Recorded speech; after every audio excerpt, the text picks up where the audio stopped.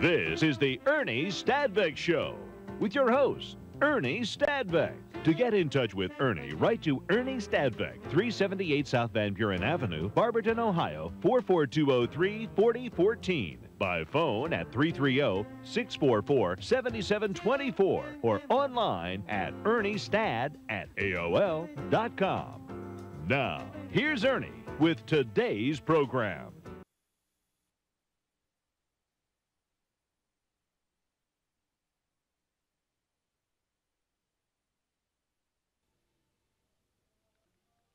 Welcome to our show. We're at MAPS Air Museum, Military Air Preservation Society, where history takes flight. And today we're not going to take flight, but I've got a compadre here, Jim Mesko. I got it right this time, Jim. Yeah, Ernie, you got it right this time. And I said a handsome guy, and he looked around to see who I was talking about. Jim, we're standing, he also writes for the Suburbanite, writes a lot for the Suburbanite. In fact, this is his article. They posted it here. So now you're famous. You'll be doubly famous after this show, Jim. Well, Ernie, I hope so, but I don't know if it'll get my pay increased at all or not. Yeah, we'll see. Jim is also an author. He's a retired school teacher here in the Green System, and he's written something like 45 books for the worldwide and famous Squadron Signals series. And you also, not only airplanes, but tanks and military hardware and equipment and all that. Yep. What are some of the books? What are your favorite books? Well, my favorite airplane is the A-26. So I've done 3 books on that. A lot of stuff based on my Vietnam experiences. Armor, infantry in Vietnam. I was in the Navy in Vietnam as an advisor. So we did stuff on the Navy Riverine Forces. Just a little bit of everything. Mostly World War II, Korea, and Vietnam. So you're a Navy guy? Yep. And I invited a Navy guy onto an Air Corps and Air Force show. Ernie, remember, I'm bigger than you are. Not much. Which way? This way? Well, probably. Okay. And before we really get started here, I'd like to have another gentleman who has so graciously invited us down, made it possible for us to come down. Bob Schwartz. I got that right, Bob? Yes, you did. And welcome to MAPS. Well, thank you. And what is your title now? I'm Chairman, Board of Directors, MAPS Air Museum. So we got the right guy, right? You got the right guy. Okay, well, thanks a lot for being with us. And we're going to be down here again. You get something, and anything you have coming up, we'll try to get down and do the show. Okay, that'd be great. And thank you for coming. Okay, you're welcome. Okay, now the star of our show is not going to be you, Jim. It's not going to be me. It's going to be this beast, the bent-winged bird. What did the Japanese call it? Whistling Death. Okay, now, Jim, you're the expert on some of these airplanes. Me being Air Corps and Air Force, we know a little bit about these. I saw them in the fading days of World War II and also in Korea. Mm-hmm. Okay, can you tell us about this machine? Okay, well, this is an F4U. You want to take this? No. Okay. Okay. This is an F4U-5NL Corsair. It was produced by Vought. Saw service during World War II in Korea. Was used by the French Indochina, plus a host of other small nations. Interestingly enough, the last World War II aircraft that was shot down by this plane in one of the banana wars they had down in Central America. And a Corsair shot down a P-51. Now, the Corsair was very unusual for its time. What happened was they wanted to mate the largest engine at the time, the R-2800 by Pratt & Whitney, with the largest propeller to produce a fighter that could basically outfly anything up in the air at the time. Well, to do that, they had the largest prop, which was a 13-foot Hamilton standard propeller. That big a prop would have made it very difficult for it to have ground clearance. So Vought, and you can see right in here, came up with the idea of using what they call the inverted gull wing. This allowed them to have a relatively short landing gear. It kept the plane relatively close to the ground for servicing, but it also allowed the propeller to clear and not have to worry about it hitting, the decks on a carrier or the ground when it landed. So this was a very unique design during World War II. The plane actually was flying before Pearl Harbor. It was the first U.S. aircraft to fly level at over 400 miles an hour. So this was a phenomenal design considering the time frame, 1940s, very early in the time frame. It evolved through a whole series from the first F-4U Corsairs, which were not really qualified for carrier landings because of the long nose here and the way the pilots would have to have a hard time seeing the landing pattern. And Ernie, now you've had some experience with that. You want to comment on how these things were landing? Okay, there was a great show on the History Channel, the Military Channel rather, about the Corsair right from the beginning and the problems they had. The Navy wanted to make this a carrier-based fighter, but they lost a lot of pilots because they could not see that carrier deck and could not see the landing signal officer. And so they had one accident after another.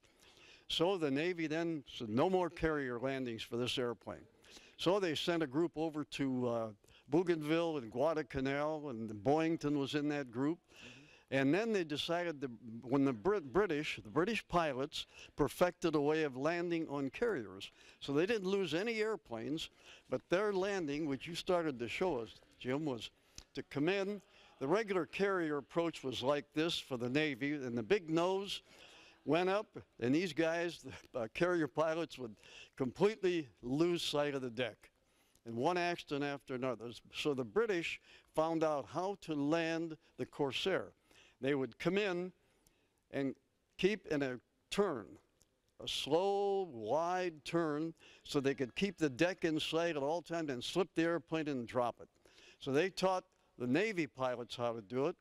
So the Navy brought this group back that had scored a number of victories and started training them on carriers. They killed 7 pilots before they got it right.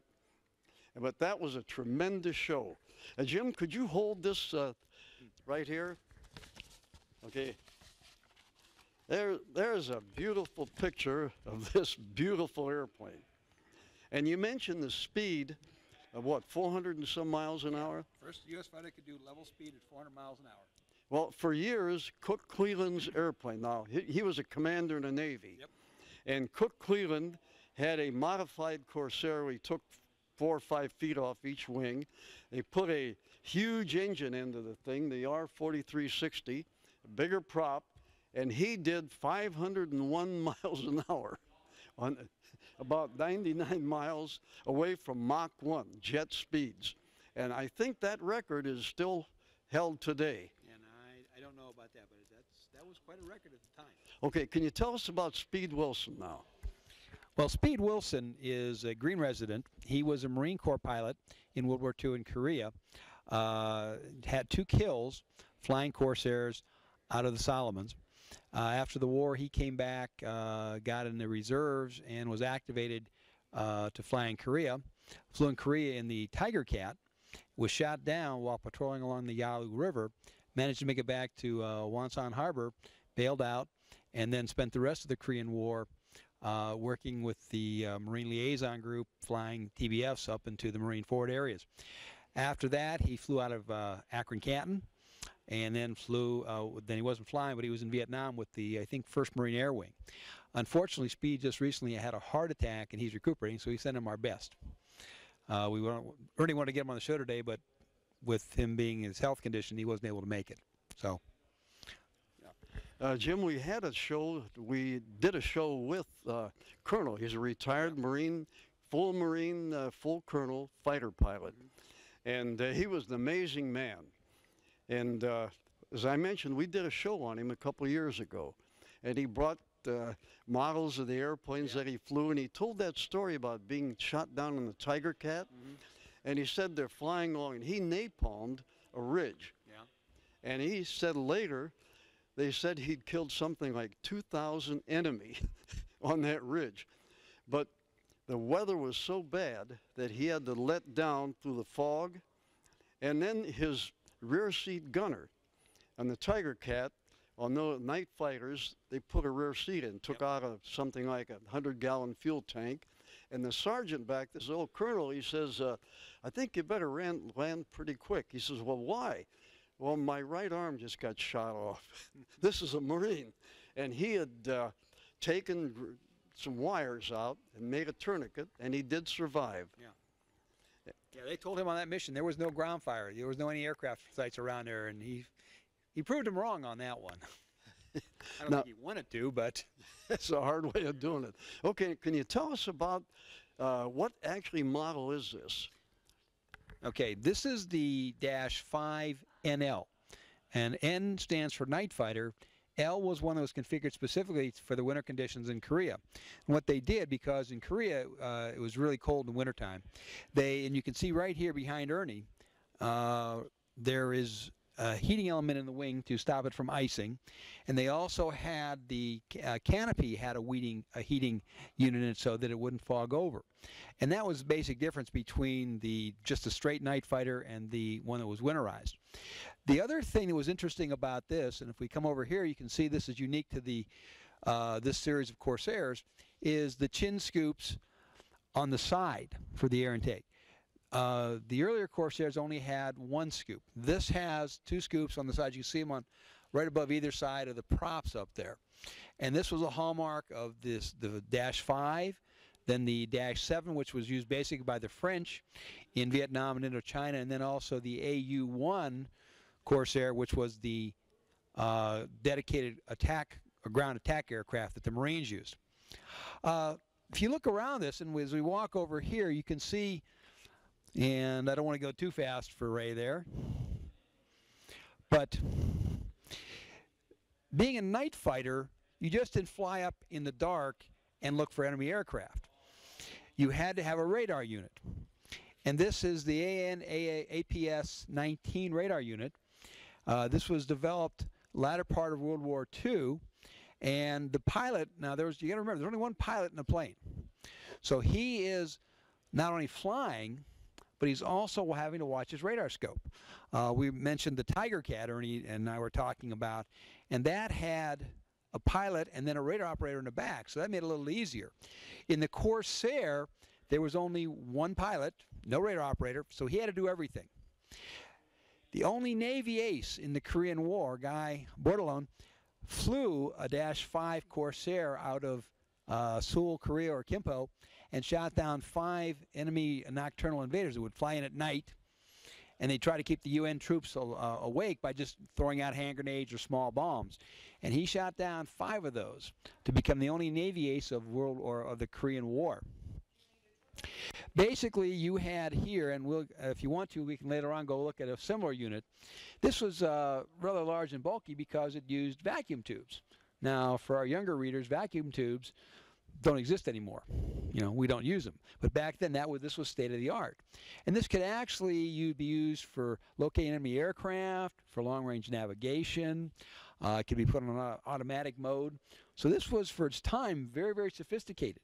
And it gave the Corsair capability that allowed them to operate at night.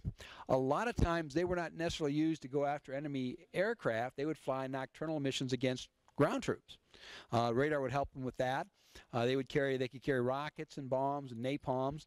And then here you see the 2 20mm cannons, which were the hallmark of the -5. Earlier Corsairs used 50 caliber machine guns. They used 6 of them, 3 in each wing. Later Corsair models started using the 20mm. These have the flash finders on them so that when they fired, the blast from the cannon shell would not blind the pilot. A couple of other things, if you look up here, and I don't know, Ray, if you can get that up there, right behind the cowling, you can see there is like a flat protrusion coming out of the side of the fuselage, right up there behind the exhaust. And that was also to help cut down the glare from the exhaust and probably to help keep oil from splattering back up into the cockpit. The R2800, as Ernie has mentioned earlier to me, is one of the dirtiest engines flying in the sense of dripping oil. When it came in last week, I was talking to the pilot, and the pilot, Tom McHugh, has about 350 hours flying the Corsair and about 350 hours flying the P-51. And I asked him which one did he like better. Well, he wouldn't say. The only comment he made was the Corsair leaks a lot more oil. And if you look down at the bottom, they have oil drip pans underneath it. Now, this has been sitting here for 2 weeks. When it came in, there was no oil in those pans. So this is how much oil has just dripped out from just sitting here. It actually left a trail of oil as they pulled it in here, and you could have seen at the time right along the whole fuselage, all the way back from the exhausts back to behind the canopy, was covered with a streak of oil. So this is a very dirty running engine in the sense of being dripping oil. But this engine, they made over 125,000 of these things. They are still flying today. A lot of them are in warbirds like this, but there are some that are still flying on operational aircraft. It's an 18-cylinder engine, and they have a cutaway model here.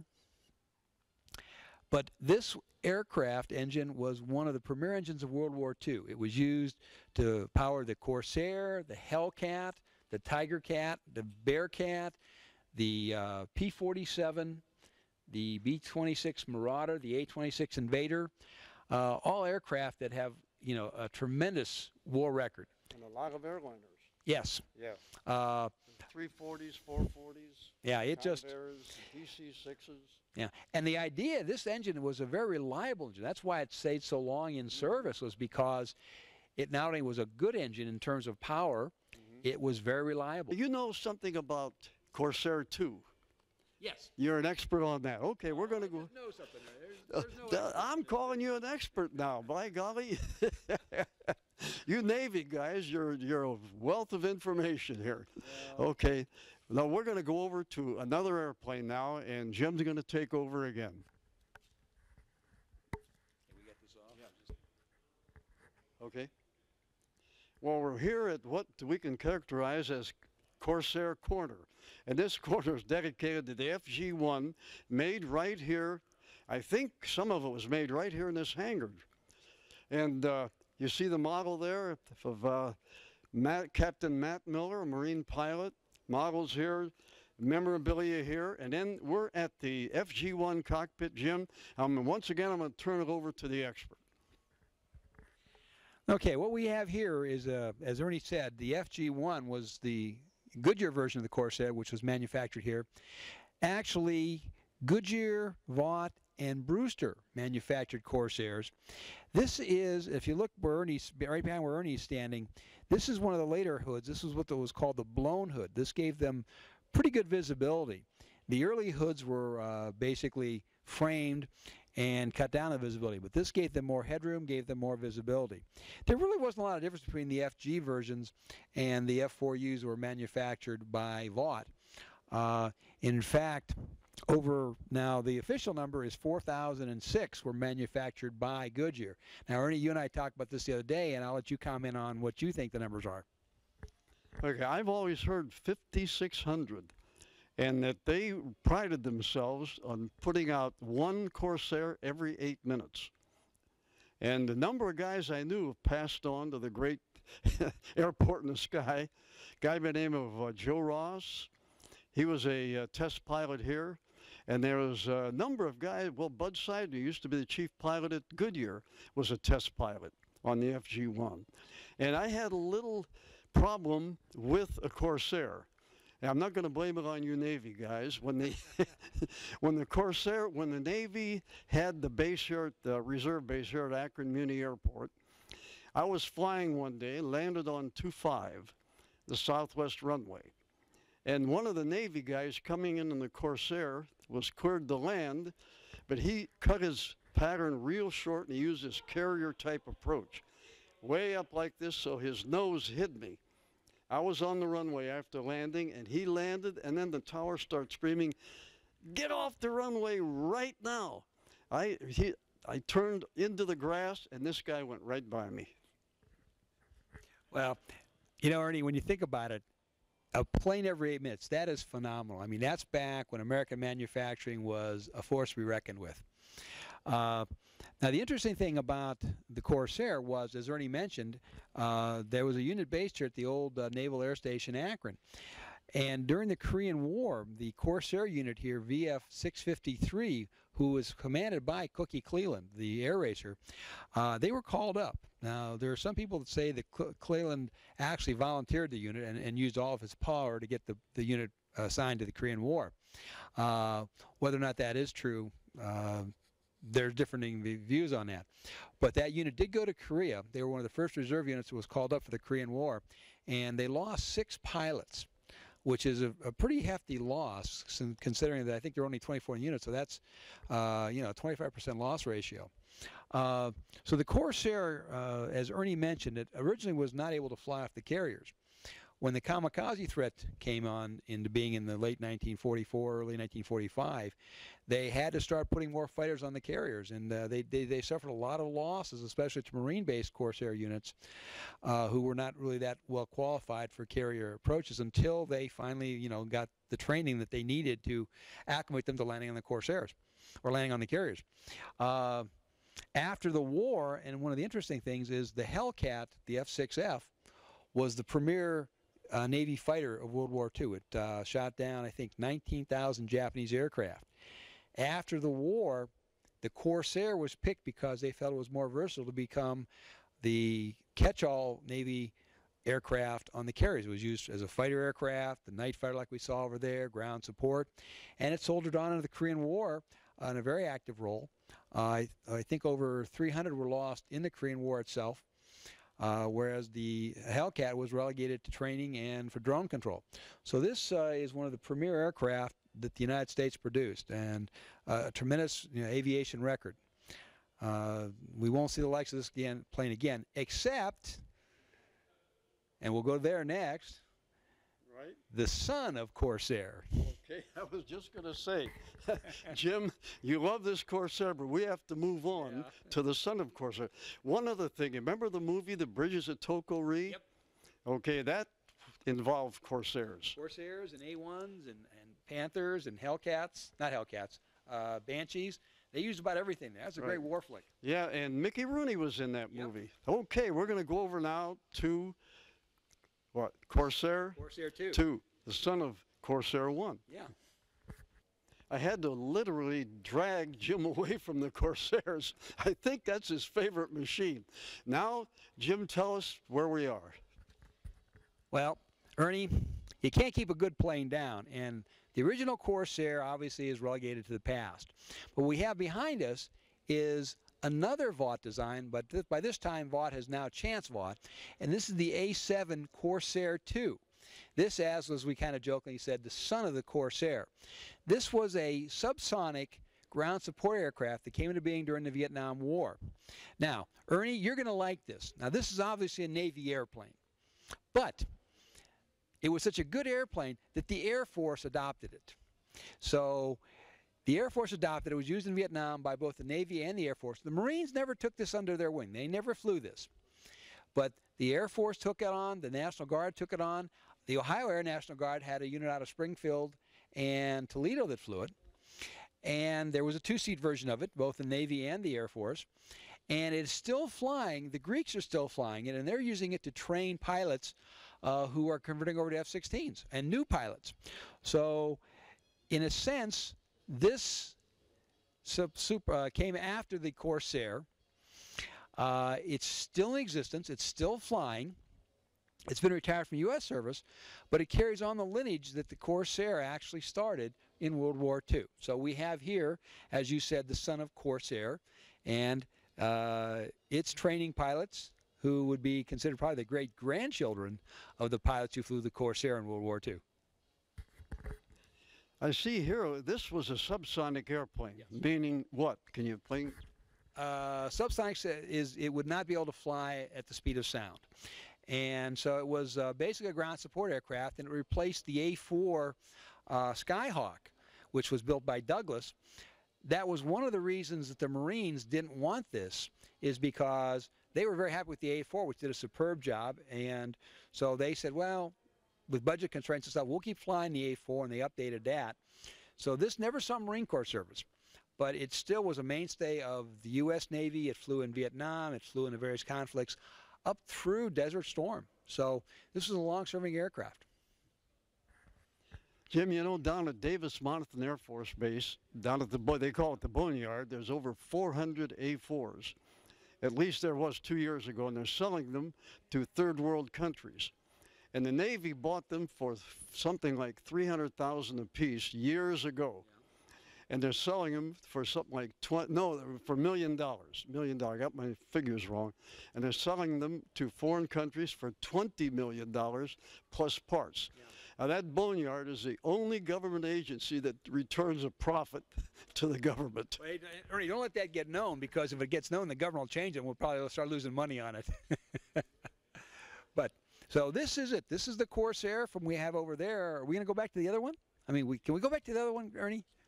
Yeah, we can do that. Okay, because that's my favorite airplane. Okay, let's show the engine. Okay. Can you tell us about the engine? We're looking at a cutaway of the R2800 2,000 horsepower engine, and once again, I'm going to turn to our expert, Jim. You're using that word expert too much, Ernie. This is, as Ernie said, a cutaway of the R2800. Like I said earlier, they build over 125,000 of these aircraft engines, dual or twin rows of cylinders. You can see here how complex it is between the gears and all the fittings here. This was an extremely complex engine for its time, yet it was a very reliable engine, a very powerful engine, and I won't go on to say that this aircraft engine won World War II, but it sure made it a lot easier for us to come out victorious. And when you think of the engines or the aircraft this engine powered, like the Corsair, the Hellcat, the P-47, the Marauder, the Invader, plus the civilian aircraft that it did power, this is an awesome engine. And again, like I said, over 125,000 of these were made. Some are still in use in the warbird circuit, and there are some that are still flying on operational aircraft. So this is just, for its time, was a magnificent piece of machinery. And it showed what America can do, what American manufacturers, when they're really challenged, can come up with. And when you think of something that's been in service 60 or 70 years, that's pretty good. I mean, you're getting your money's worth out of this engine, and the U.S. taxpayers got their money's worth out of this engine. So this is the type of exhibits, if you ever come out to MAPS, you're going to get a chance to see. I mean, you don't get to go in every museum and see stuff like this, but if you're ever interested in aviation, this is the place to come. Jim, the big brother to this is the R4360. Do you remember the horsepower on that? That was in the DC-7, the C-119, and 4,000. it was up there, huge. They got one down at Wright Field, a cutaway, 25,000 moving parts in it, and it's amazing when you look at how tough this metal has to be and how close tolerances. It's amazing. Now, if we have another war, we're going to have to send all this stuff over to a foreign country. Okay, well, thanks a lot for being with us, Jim, the expert. By golly. Hey, Ernie, it's always nice to help you Air Force guys out. Oh, gee, thank you. I let myself in for that one. You did, Ernie. Okay. Well, thank you for being with us, folks. And if you have a chance, come down July 3rd for the 20th anniversary here at MAPS.